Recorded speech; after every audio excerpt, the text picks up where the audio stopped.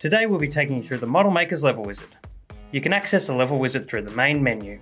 Follow the on-screen instructions and press the next option. This will take you to the first corner. Before we begin leveling, it's handy to note how close to the bed the nozzle should be. Here you can see the nozzle is touching the bed firmly. This is too close. Here we see the nozzle too far away from the bed.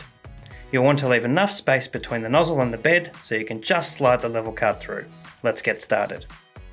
Heading to the first corner, grab your level card and place it on the bed. Turning the thumb wheel, you want to get the nozzle touching the level card. Make sure there is friction between the nozzle and the card, enough that you can feel some tension while pulling it out. To move to the next corner, press the next corner option.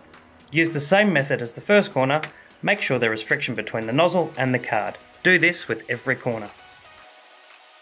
Try not to apply too much pressure to the bed, as this can distort the true distance of the nozzle to the bed.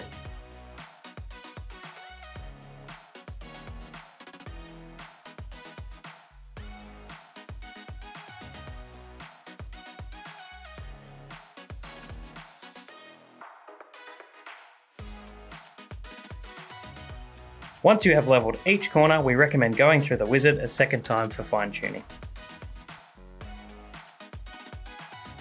Thank you and happy printing.